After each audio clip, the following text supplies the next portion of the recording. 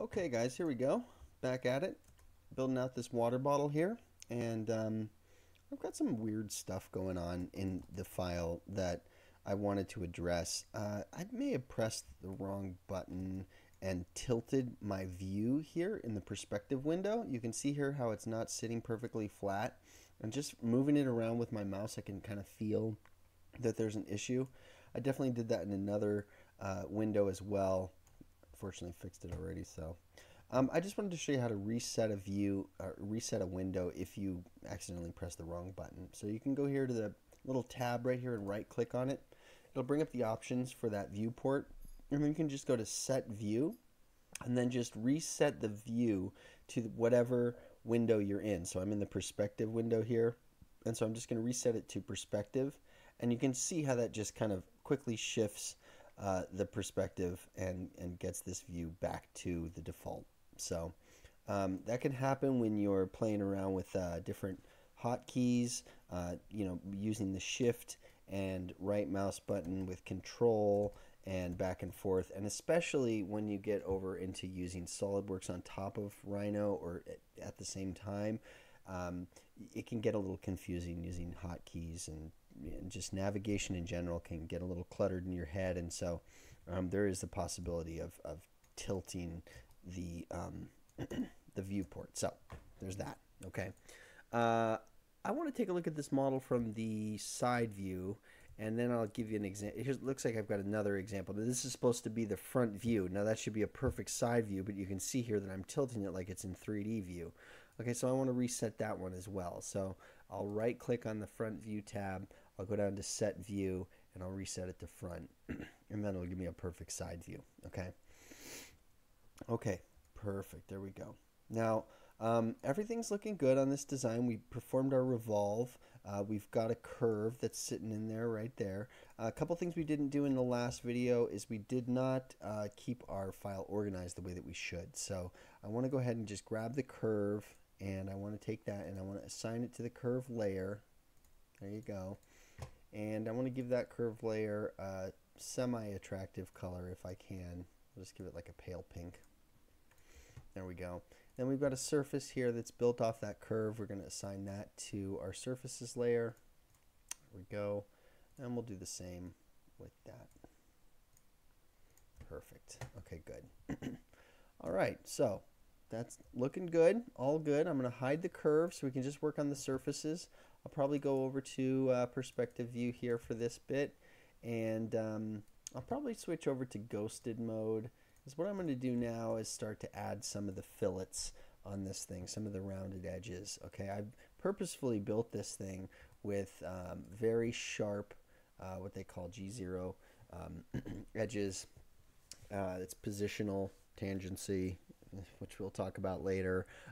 Anyway, it just means sharp edges. So that's just because I wanted to have a nice set of clean curves, and I wanted to have kind of just a basic model to work off of. Okay, so this is all one single surface here, so we should be able to use one of the fillet tools here. Let's just go ahead and get right into it. Let's go ahead and go over to perspective view. And I want to just congratulate everybody who's sticking with me through this. You know, this is an easy object to build, and I'm being really wordy about the build, and I'm focusing in on the details in kind of a, it's just sort of a kind of a nitpicky sort of a way. So I do realize that this video is a little bit boring. You know, it's not like we're doing anything grandiose here, right? It's a revolve, but to get it right is what's hard to do, and using really precise measurements is the way to do that. So I'm just going to go ahead and I'm just going to go to my Boolean tool here, and I'll get variable rate fillet, and I'll take a look at this fillet size. Now I did a little measurement on the water bottle itself, and I think that this radius here is going to be about 3 millimeters. So I want to do that. It looks like the standard fillet tool is not working though, and so I want to do, well, it looks like it will work now. There we go. So let's just change the radius to 3. Okay, and take a look at how that worked there. So it had one preloaded into it, and that did not work. So if you put a fillet onto your model that you don't like, you just undo to get rid of it. And then when you reload that tool, it'll take the new measurement that you added. So there we go. So that'll be like that. And it could even be bigger. Let's actually make it 5. I'm going to go crazy and we'll just play around here with this. I'm just going to right click in my viewport area here to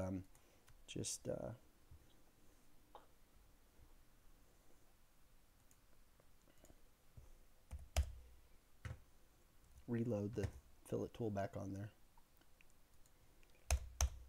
Yeah, that one looks a little bit better.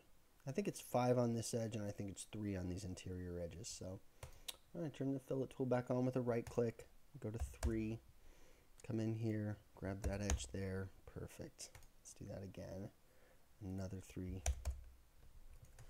and then we'll put another 5 on this edge here. So I'll turn the fillet tool on, switch it to 5, come down here, grab that edge, perfect, just like that. Feeling really good about that. Okay, come down here, and why don't we put a 3 on here. Looks a little weak, guys. Let's try that again and just put a 5er on there. Still looks better, but you know, as I'm sitting here staring at this thing, it could even be more. What if we did like an 8? You can see how this works, right? We're designing now at this point. Just making decisions on our own. Perfect. That does look right, actually. And then it's definitely going to be like a 3. What do I have? I have a 5 down here in the bottom, so.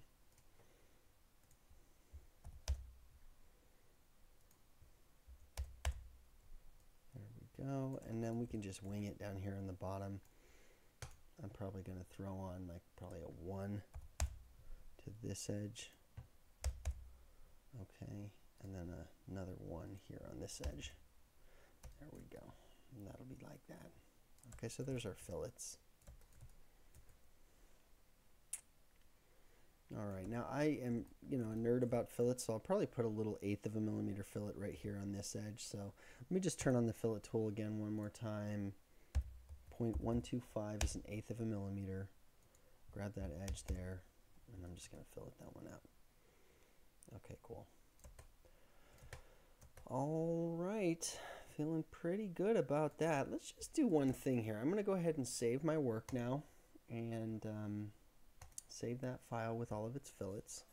And one thing I want to do is just, I'm starting to get nervous, you know, about the cap that we build. I want to make sure that that cap is going to fit onto this bottle. Even though I've been very nitpicky about my measurements, I still want to do that. So what I'm going to do now that I've saved my file is I'll just go to File, Open, and we're going to grab the previous cap that we made, and I'll select it all, and I'm just going to cut and paste it, and then I'm going to go File, Open, and I'll open up the bottle file again, and I'm going to paste the cap into this file. I'll go to a side view here, and I'm just going to use Gumball to just push it right up and make sure that it fits.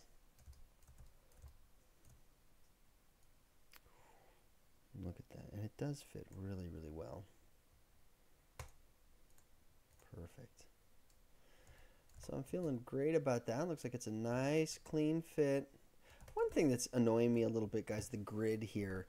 With the new bottle that we've built, the grid is not big enough, so we need to reset that. So I do want to show you how to do that. I think I've showed you it in other videos, but we'll go through it again. You can go to the Standard tab here, and you can go to the Options button here, okay? And that'll bring up the options for your file, and then you can go to Grid, and then you can set the grid line to something more like 500, okay? And that will just expand the grid out a little bit more. And the reason I wanted to do that is just to double check the gap here between the water bottle and then the cap itself. So you can see here each one of these squares is a millimeter. I've got about less than a millimeter between the two things, so I want to make sure that this is going to be more like 2 millimeters.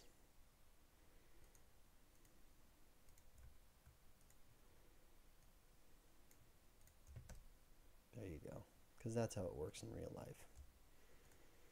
Okay.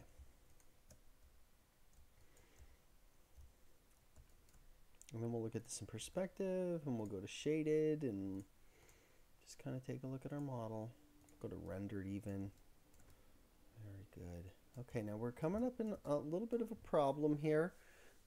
Looks like the cuts that we made are a little bit too deep. And I did take some liberties with those cuts, so I'm not very happy to see that. So I'm going to continue to take some liberties with this design, and instead of recutting this thing, which is going to be a lot of work, I think what I'll do is I'll just taper this thing down a little bit, this lid here. So why don't I just take this guy here, and I'm going to make a new layer, and we'll just call it cap. All right. And this video is going to be about troubleshooting as well as adding fillets and final details. Okay.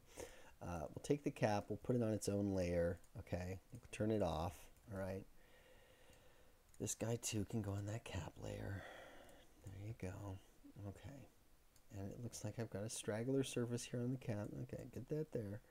All right, cool. So we can turn this on and use it as a, kind of just a guide. We'll go to ghosted right there like that. We'll go to the side view. All right, cool.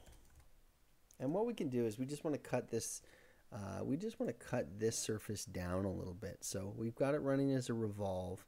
We've got this set of surfaces here.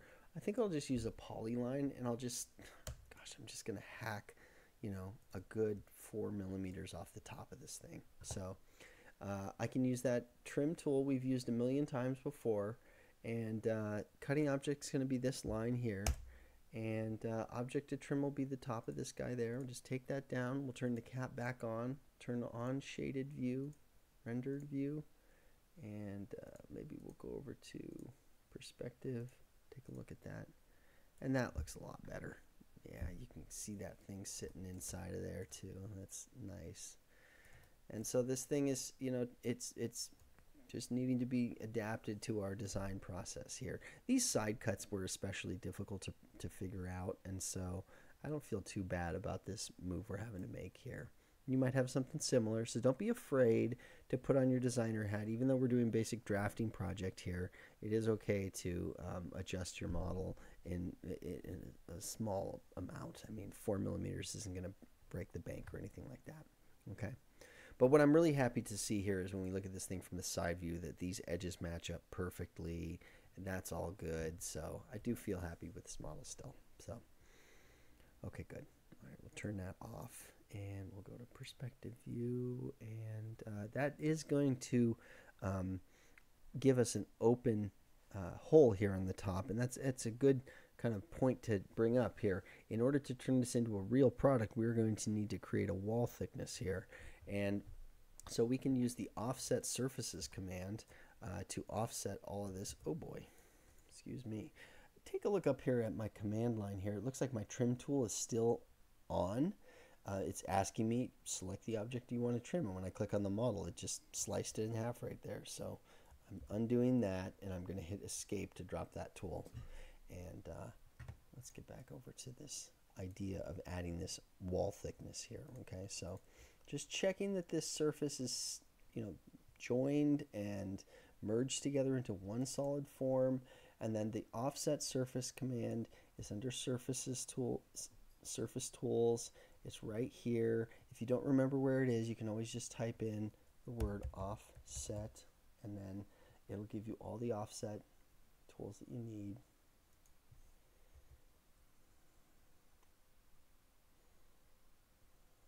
There's offset surface right there.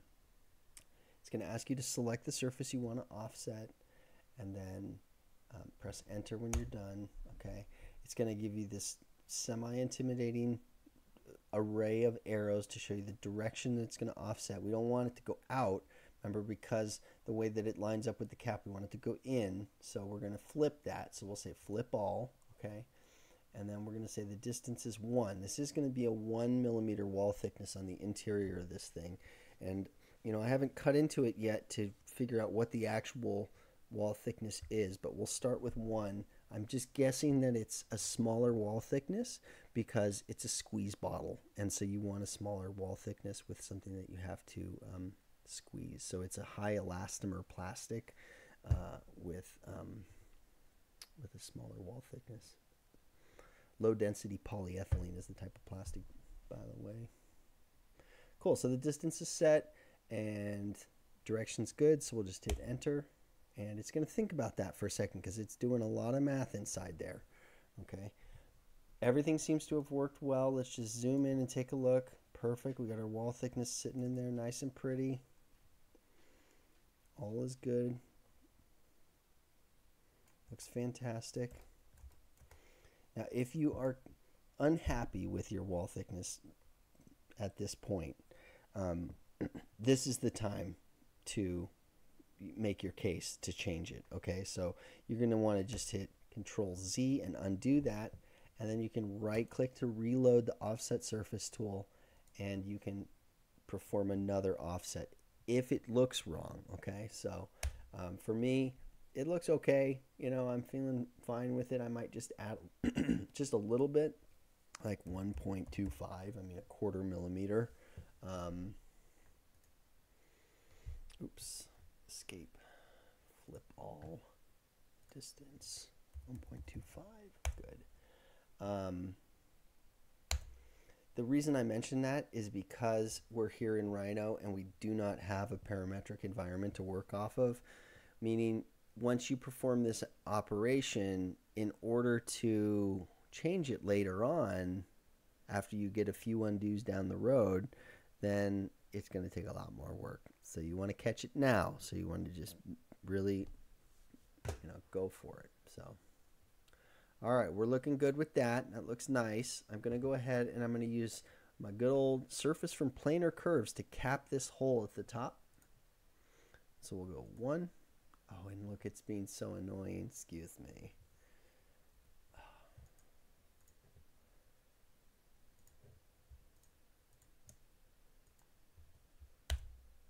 There you go. Take a look. It worked. I just needed to hold down Shift and select both sides of that interior surface there. And it's going to cap all of that. And so what we'll do is just join this together with a quick join. So I'll just select it first and then hit join. And all is good. Looks perfect. I'm going to put these surfaces on the surfaces layer. There you go. Do a render. Perfect. Double check that the cap still fits. Nice. Go to the front view. About 2 millimeter gap between these. Change this to wireframe. All right. Feeling good about that. All is looking nice in here. I'm just checking the distance between this wall here and the exterior here. It's looking fine. Cool. And there you go. I think that's going to be it for this video, guys. I think we have done a lot. Last moves we need to make on this thing, if you do look at the water bottle, there is a little slice down the side that's transparent.